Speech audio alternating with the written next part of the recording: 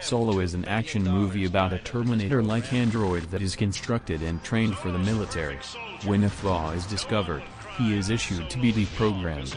Rather than face death, he chooses to flee into the jungles of Central America, where he takes refuge in a village. The military chases him into there, leading into a big action feast. 10 times stronger, 10 times faster than any man. It's not just a weapon, he can make decisions. Mario Van Peebles does a decent performance the android. His movements and gestures look mechanical enough to get the job done. Actual scientific realism is abandoned in order to make a good action hero. And it works out.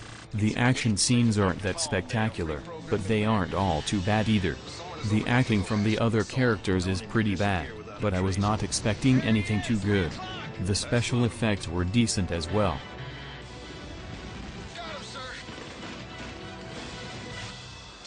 Solo is decent as an action flick, but very forgettable.